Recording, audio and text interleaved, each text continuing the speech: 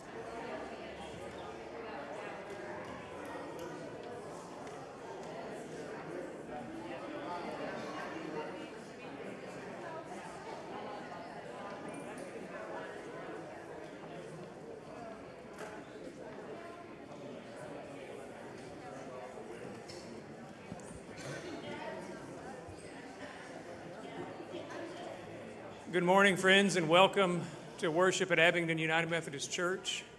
We're glad that you're here today. My name is Paul C. I am one of the pastors here, along with Glenn Patterson. It's a joy to welcome you today to share in ministry with you here at this church.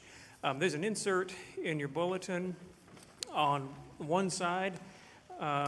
It will tell you about the series of sermons that we are beginning today called Listening Again for the First Time.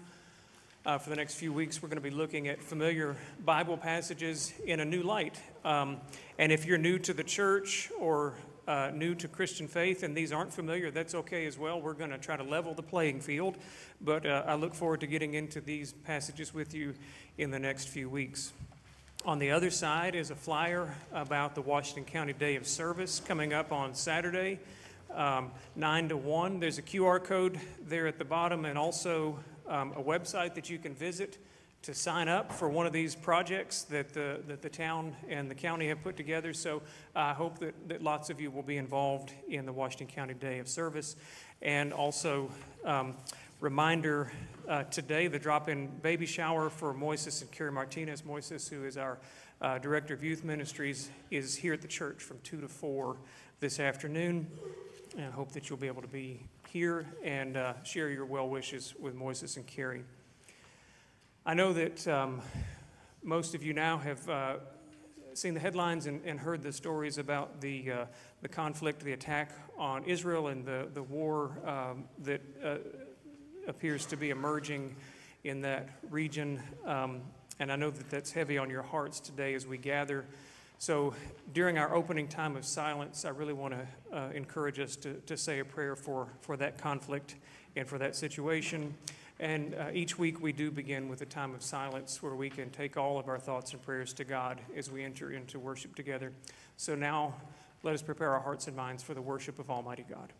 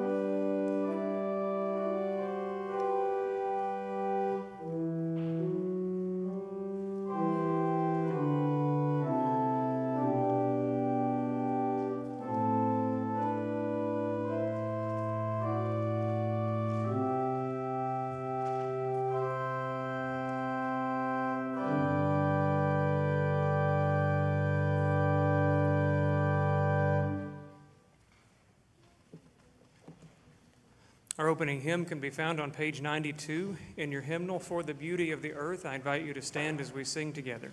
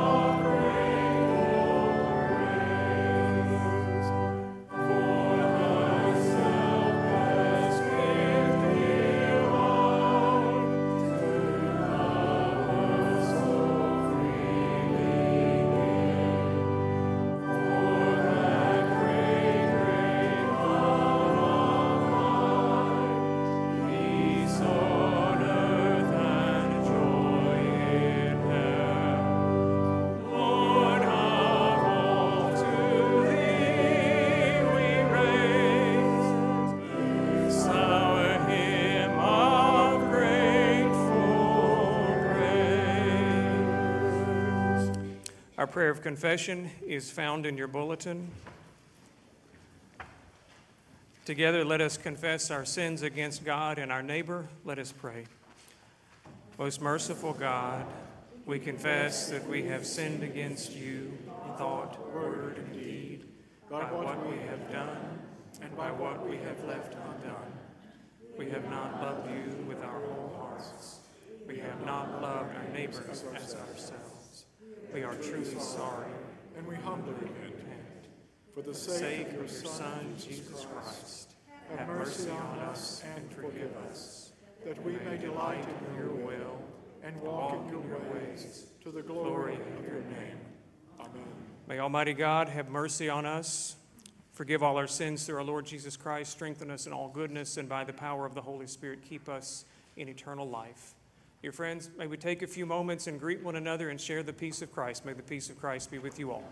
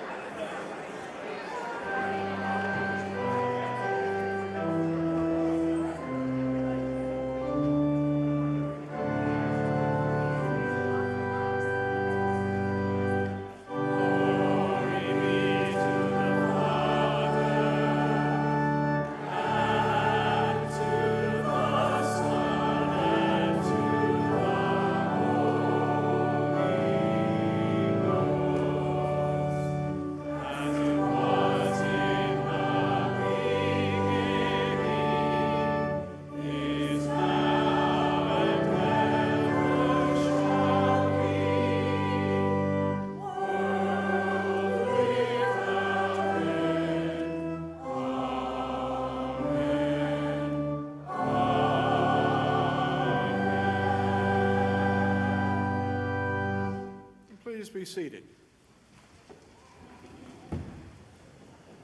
And would you join me in the prayer for illumination printed in the bulletin? Lord, open our hearts and minds by the power of your Holy Spirit, that as the Scriptures are read and your word proclaimed, we may hear with joy what you say to us today. Amen. A psalter is found on page 750 in the back of the hymnal. And would you join me in this responsive song of praise? The heavens are telling the glory of God, and the firmament proclaims God's handiwork. Day to day pours forth speech, and night to night declares knowledge. There is no speech, nor are there words. Their voice is not heard. Yet their voice goes out through all the earth, and their words to the end of the world. In them God has set a tent for the sun, which comes forth like a bridegroom leaving his chamber and runs its course with joy like a strong man. Its rising is from the end of the heavens, and its circuit to the end of them. And there is nothing hid from its heat. The law of the Lord is perfect, reviving the soul. The testimony of the Lord is sure, making wise the simple. The precepts of the Lord are right, rejoicing the heart. The commandment of the Lord is pure, enlightening the eyes. The fear of the Lord is clean, enduring forever. The ordinances of the Lord are true and righteous altogether. More to be desired are they than gold, even much fine gold. Sweeter also than honey, the drippings of the honeycomb. Moreover, by them is your servant warned. In keeping them there is great reward. Who can understand one's own errors? Clear me from hidden faults. Also keep your servant from the insolent. Let them not have dominion over me. Then I shall be blameless and innocent of great transgression. Let the words of my mouth and the meditation of my heart be acceptable in your sight, O Lord, my rock and my redeemer.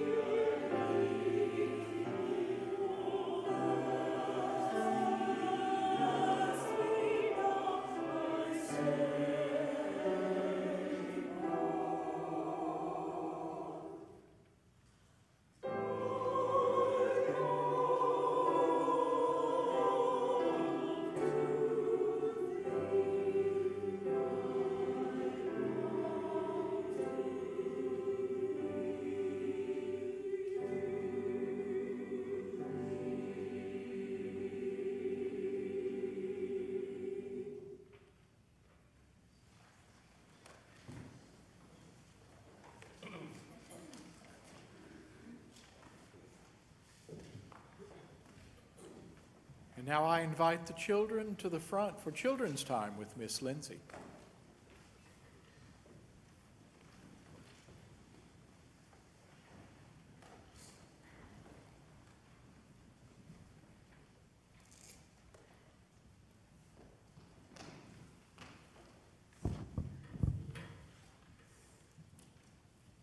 Good morning. Hi.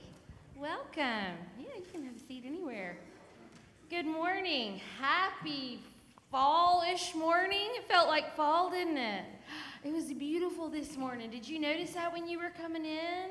Yeah, was it kind of cool when you were coming in? Yeah, it felt not that like icky hot feeling we've been having. Yeah, I was walking in this morning and I just felt good coming in. The sun was shining. Yeah, what do you notice this time of year? You can kind of notice yeah, you notice the leaves, the colors of the leaves. The Halloween decorations, that's right. There's lots of things for you to look at. There's lots of things to look at and be reminded, I think, of God's love. What I was saying earlier is that it's really easy for us to be reminded of God's love about great big blessings, like a baby is born, and that's wonderful, right? Or something awesome happens, and we're quick to say, oh, Thank you, God. That's awesome. And it's easy to remember God when we're going through something really hard because we're praying and we're asking for God to be with us. Sometimes we might forget about God in the little details, like in the beautiful leaves that we see this time of year, or the cool air that we feel on our skin. And I'm thinking today about new faces that we might meet, new friends. That's the way we see God's love is just all around us. So I was using these to decorate something, and I thought, you know what? I can get more of these. And I didn't want to bring real leaves in here because they'll just get crunchy and somebody might sneeze and then somebody will get mad at me for making a mess. But I wanted to give you guys as just a way to remember today, and that God's love is all around and God's beauty is all around. I wanted you to take one of these little leaves with you as you leave today as sort of a reminder. And you can decorate it at your house, in your room, and you could color, you could do whatever you wanted to do with it. It'll be yours, okay? As long as you just remember God loves you. How about that? Now, after we have a quick prayer, K through 5 can go downstairs with me for Children's Church if you want to do that. And parents, they'll be right downstairs at the end of the service. The ushers will help you get to the bottom of the stairs to find me, and I'll be waiting for you with your babes. And we'll have a dandy time, won't we? Yes? A dandy, that means good. Can we bow our heads and have a little prayer? Gracious God, we are thankful for all the reminders of your beauty and your love. We ask that you be with these children today and throughout their week, that they might feel your love so they might shine the light of Jesus to all they meet. In Jesus' name we pray, amen. All right, you want to take one of these? How about you pick one? You want an orange one? Okay. Who wants a red one? Okay. There's an orange one on the ground. Okay, that it? All right. Oh. There you go. All right, Ellison, will you lead the way out for us, doll? We're taking our time. All right, Nuggets, let's go. Follow us.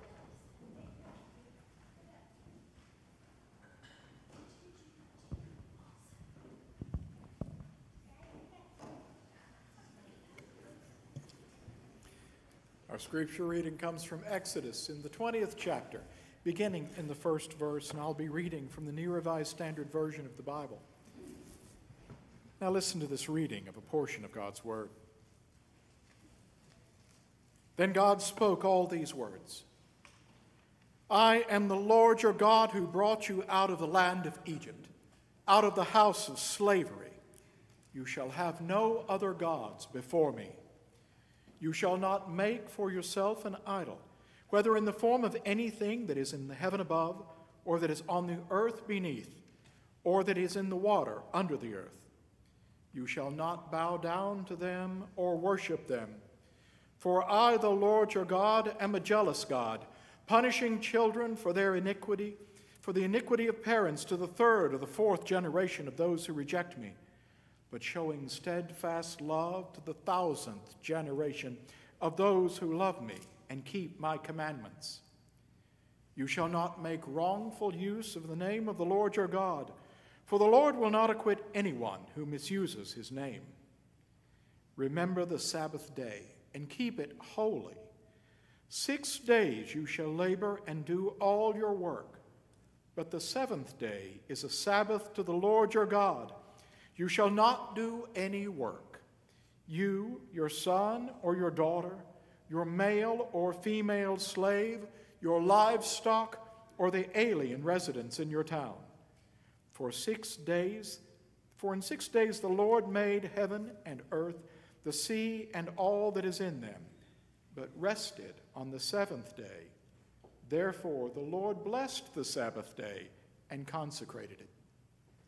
Honor your father and your mother, so that your days may be long in the land that the Lord your God is giving you. You shall not murder. You shall not commit adultery. You shall not steal. You shall not bear false witness against your neighbor. You shall not covet your neighbor's house. You shall not covet your neighbor's wife, or male or female slave, or ox, or donkey, or anything that belongs to your neighbor." When all the people witnessed the thunder and the lightning, the sound of the trumpet, and the mountain smoking, they were afraid and trembled and stood at a distance and said to Moses, "You speak to us, and we will listen. But do not let God speak to us, or we will die." Moses said to the people, "Do not be afraid, for God has come only to test you and to put the fear of him upon you, so that you do not sin." Then the people stood at a distance, while Moses drew near to the thick darkness where God was. This is the word of God for the people of God. Thanks be to God.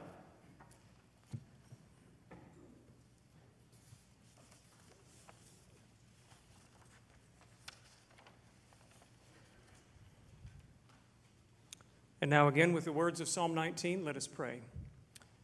May the words of my mouth and the meditation of our hearts be acceptable in thy sight, O Lord, our rock and our redeemer. Amen. The 10 Commandments. The 10 Commandments. 10 words is the literal Hebrew. 10 words, maybe you've heard it called the Decalogue. 10 words. Why 10? Well, the scholars tell us that there are 10 because it's easier to remember that way than, say, 25 or 125. We can remember 10. Can we? Let's try. All right. "You shall have no other gods before me. You shall not make any idols.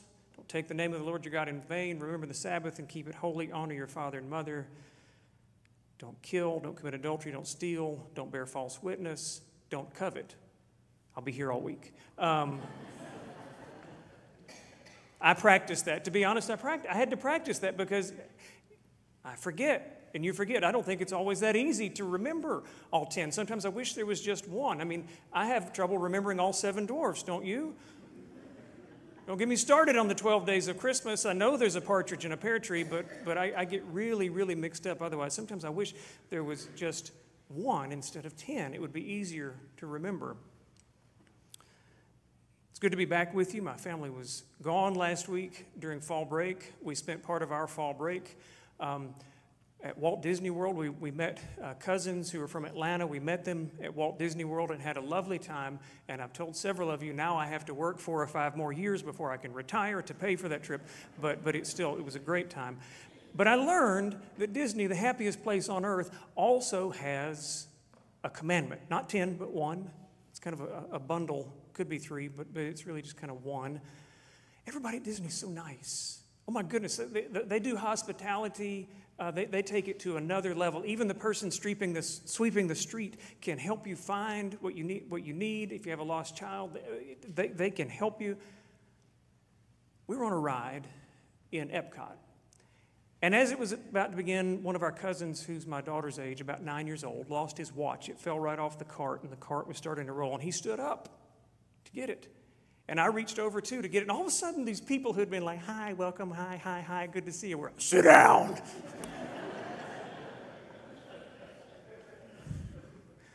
I thought we were going to Disney jail, to Mickey in the principal's office or something like that. But they eventually let the ride go, and we got to stay and spend the rest of our time.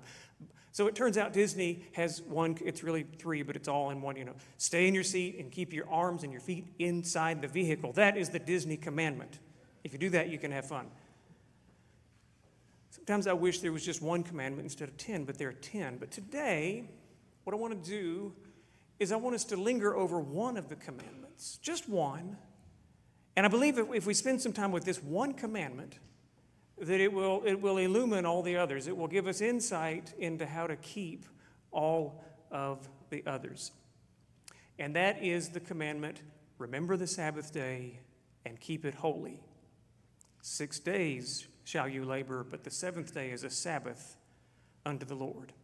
We studied this on Wednesday night. Here's an invitation for you. On Wednesday nights, we're looking at these passages ahead of time to get you ready to listen to the message on Sunday, and we dig in different ways to the text.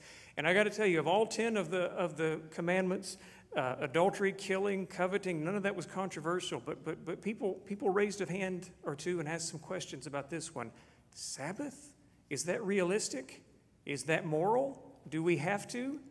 Can we delete that? I mean, they didn't say that, but that, remember the Sabbath and keep it holy. Remember the Sabbath and keep it holy. The Ten Commandments appear in two places in the Old Testament, Exodus 20 and in Deuteronomy chapter 5, both right there at the beginning of the Bible in the Pentateuch.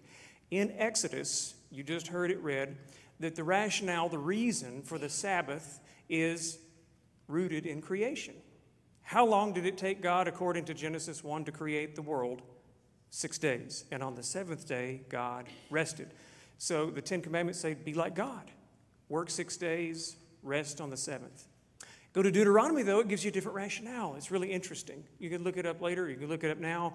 But in Deuteronomy, the rationale is keep the Sabbath, don't work on the seventh day, because you were once slaves in Egypt. And when you were slaves, Pharaoh worked you into the ground. Pharaoh never gave you a day off. You were Pharaoh's property. Don't treat yourself the way Pharaoh did, and don't treat anybody that works for you the way that Pharaoh did. The seventh day is a Sabbath. You shall not work. But if you look closely, it doesn't just say you don't work. It says you don't work, and the people who work for you don't work either.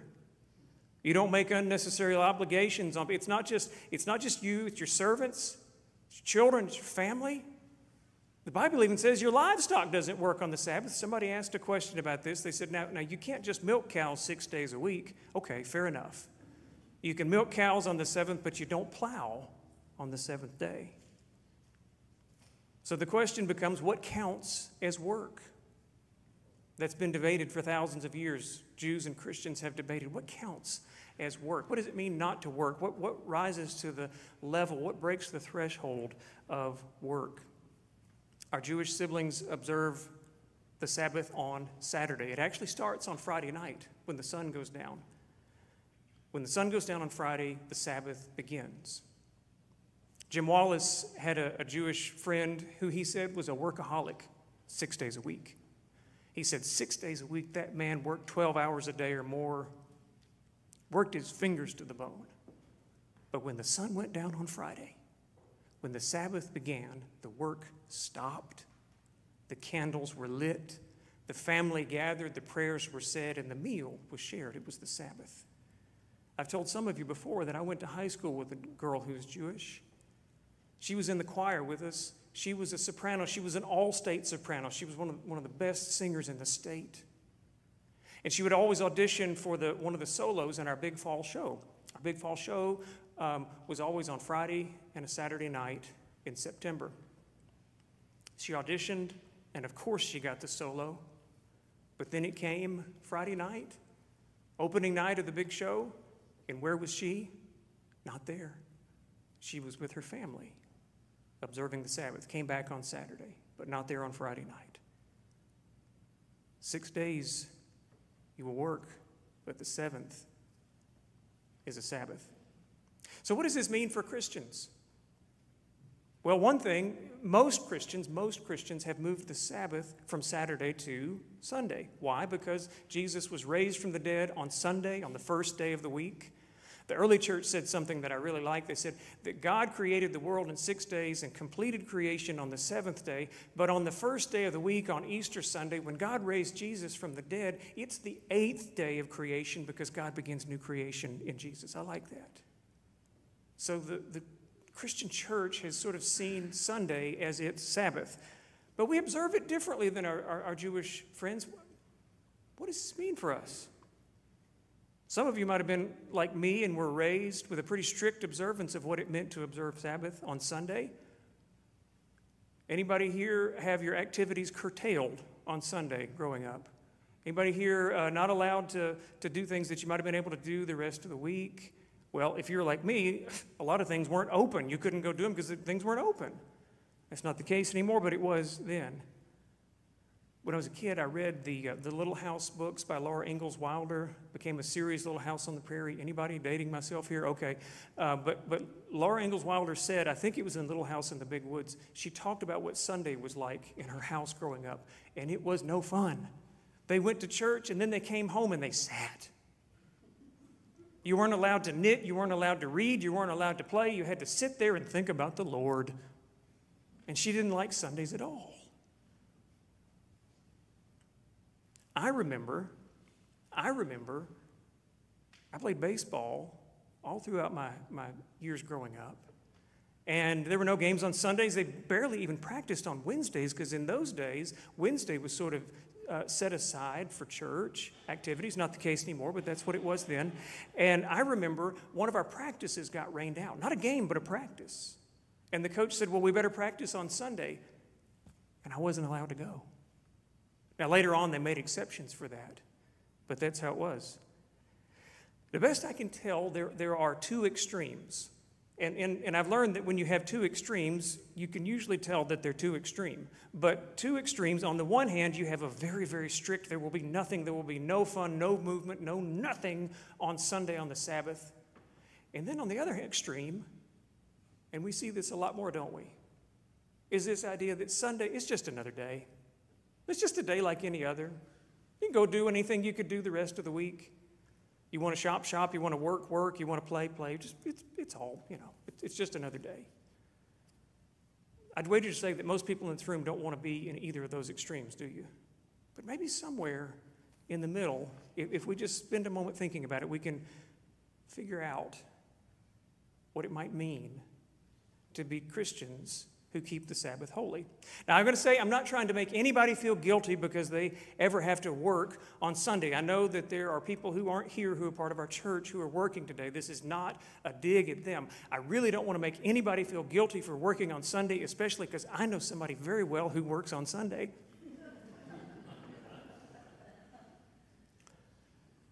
I'll speak for myself, but I think I'm speaking for the church staff as well.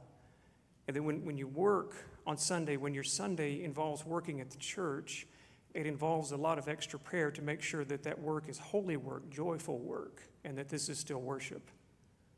But it still can be work. So no guilt at those who work on Sunday. Neither am I trying to say never play ball on Sunday. That's not what I'm trying to say.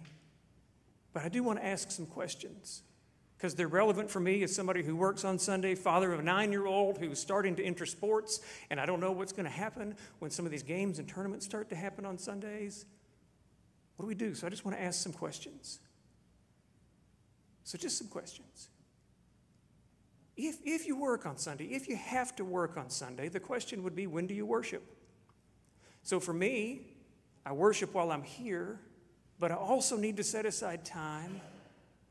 It's time for prayer and time for worship, where there's no obligation on me, where I'm not worried about saying the right thing or doing the right thing.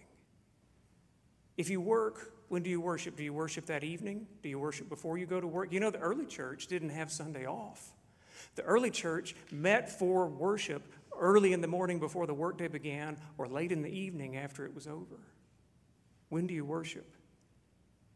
If you play sports, and you travel and you miss church on a Sunday for your sporting commitment, okay, but when do you worship? When do you pray? When do you read the Bible? When are you still? When do you recognize the rhythm of life? And maybe, is it ever okay to ask when you're about to sign up and you know that this team is going to take you away on Sundays, is it ever okay to ask how many is too many? Just a question. It's a question I'm wrestling with. It's just a question. If you travel like we did last week and you miss church, when do you worship? How do you set aside time to keep the Sabbath? Another thing just about work in general. Would you agree with me that we live in, they used to call New York City the city that never sleeps. Would you agree that the whole thing is the city that never sleeps now? We live in a world that's always open. And if you have a smartphone, the world is always open to you, isn't it? For all I know, you could be ordering your groceries right now while you listen to the sermon. The world is always open. It never stops.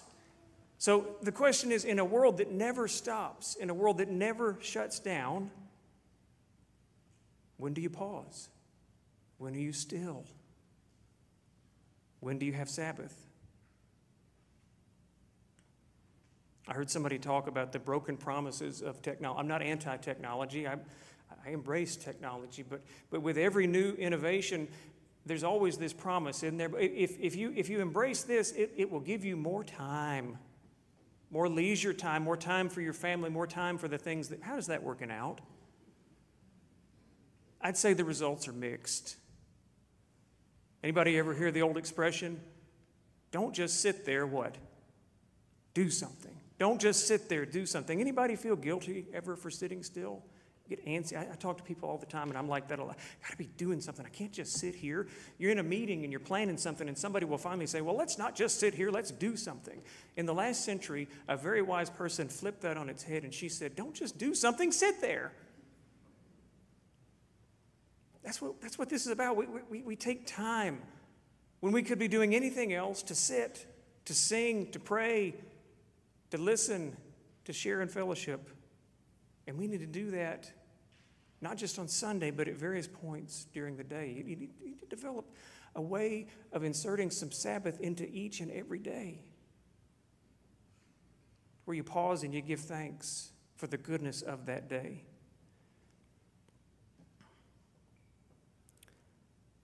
When I meet with couples before they're to get married, and we have our premarital conversations, and we plan the wedding service, and we talk about what it means for them to get married, I always ask the question of faith and church, and I say, do you want you and your family that you're going to raise? Do you want to be a part of church? Oh yeah, and that of course they came to the pastor. They know the answer is yes. We want to be in church. I say, okay. I ask him a trick question. It's 10 years from now. What's the day that you're going to decide that you're going to go to church or not? What day? And so one of them will say, Monday. We should do it on Monday. And then another will say, but the week comes and things pop up. Maybe Thursday. No, Thursday. Something might happen on Friday. Let's decide on Friday. I say, wrong. The day to decide is 10 years ago. You decide 10 years ago that you set in that time aside. If you try to decide week to week, I know because I've done that. When I was off for a year and I was back in school as a student, I'd been a pastor for 5 years. And 3 weeks would go by, and Kathleen and I would look at each other and say, did we just miss church for 3 weeks in a row? Oh, my goodness. And if I can do that, anybody can do it. There's just questions. But I will warn you that if we take it lightly, it will have consequences. It'll have consequences for our soul. It'll have consequences for our spirit. It'll have consequences for your family. Our children are watching us. Our grandchildren are watching us. Our neighbors are watching us. How are we handing on the faith if everything else is more important? Now, I said it illuminates the rest of the commandments. It does. So if we take Sabbath seriously, what does it do to the first commandment? You shall have no other gods before me. If we take Sabbath seriously, we get straight on who is God and who is not. If we take Sabbath seriously, we're less likely to commit idolatry because we've been in the fellowship with other believers, worshiping the one true God instead of idols, and so on and so on and so on. We don't covet. That's the 10th commandment. What does covet mean? It means I look at what you have and I, wow, I really would like some of that. I like what he's got. I want a car like they've got. I want a house like they've got. If I'm practicing Sabbath, I learn to be content with what God has given me, and I'm less likely to covet, and I'm less likely to steal, and I might even be less likely to kill you for what you've got too.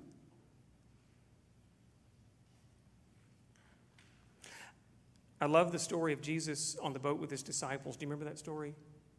He was on the boat with his disciples, and this big storm came, and the boat was about to go under. And they said, Lord, where are you? Do you remember where they found Jesus? He was asleep, like some of you right now. He was asleep right there in the boat. And they said, Master, wake up, we're drowning, we're drowning. And Jesus got up, and he looked at the wind and the waves and the clouds, and he said, peace be still. And the Bible says there was a great calm. You might say there was a great Sabbath. It's what Jesus offers. I grew up as a preacher's kid. I had to go to church. I very rarely had a choice. And there were plenty of times when I was in church that I didn't want to be there. Especially when I was a teenager, I did not want to be there. I wanted to be anywhere but there. But you know what? Even when I didn't want to be there, you know what happened? I sang the hymns, or I at least heard the hymns. I said the Apostles' Creed. I said the prayers. I shook hands with people. And you know what's happened over the years? All those times in church when I didn't want to be there, they found me anyway. So there have been times in my life when I thought I had lost my faith, and I said, I don't even know what I believe anymore. I don't even know if I believe. What do I believe? And somewhere in the back of my spirit, I heard, you believe in God the Father Almighty, creator of heaven and earth, and in Jesus Christ, his only Son, our Lord. There'd be times where I was like, I can't pray. I don't know what to say. I don't know what to say. I know I'm supposed to pray. I don't know what to say. And I'll hear a voice say, pray in this way, our Father, who art in heaven, hallowed be thy name. They find me, and I give thanks. I give thanks. And so I pray that we all will learn to keep the Sabbath holy and know who the one true God is, the God who loves us all and is drawing us close to himself. Amen.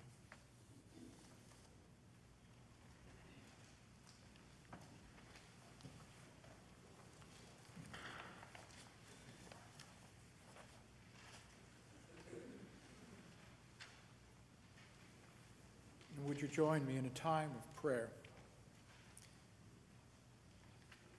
Gracious God, you have granted us the gift of productive work, work that fills us with a sense of purpose, a sense of accomplishment, and that helps us make a difference in our own lives and in the world around us. Yet your Spirit also gives us with a call to holy rest. Help us set aside time to rest our spirits, rest our bodies, time to rest from the routine of labor and turn our thoughts to you.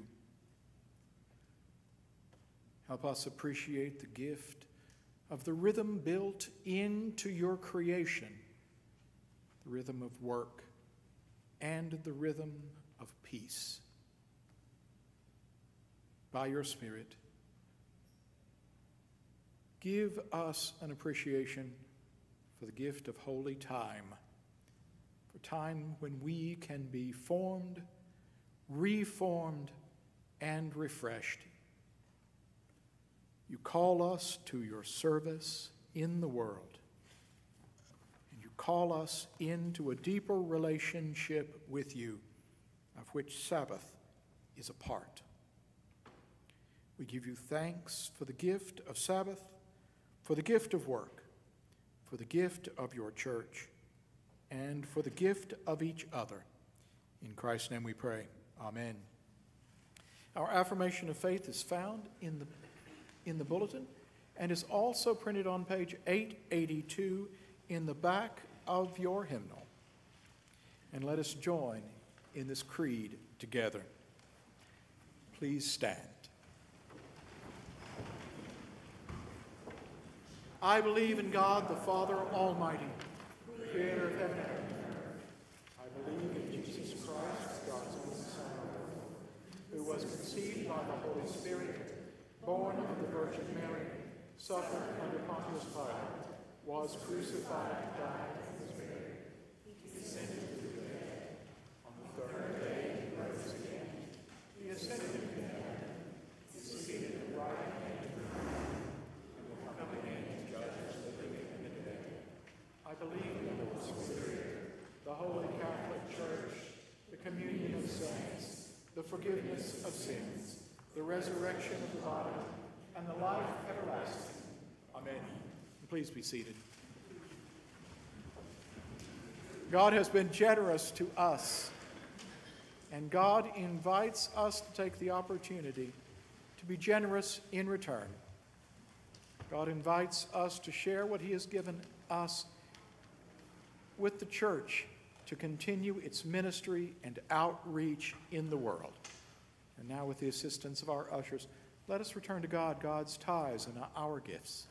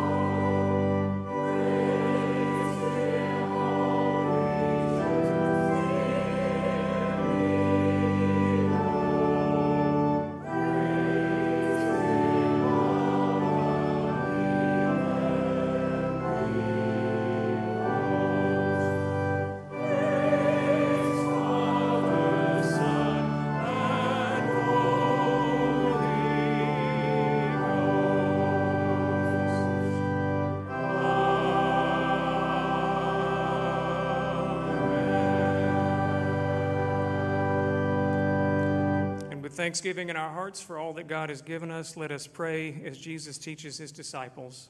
Our Father, who art in heaven, hallowed be thy name. Thy kingdom come, thy will be done on earth as it is in heaven. Give us this day our daily bread. Forgive us our trespasses, as we forgive those who trespass against us. And lead us not into temptation, but deliver us from evil. For thine is the kingdom, and the power, and the glory forever. Amen. Closing hymn is number 529, How Firm a Foundation.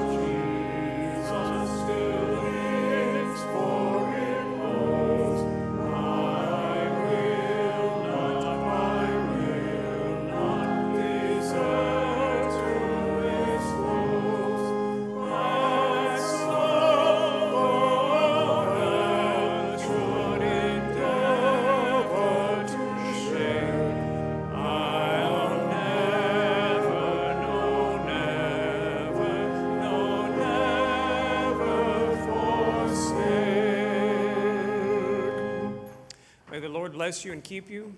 May the Lord make his face to shine upon you and be gracious unto you. May the Lord lift up his countenance upon you and give you peace. In the name of our living and loving God, Father, Son, and Holy Spirit. Amen.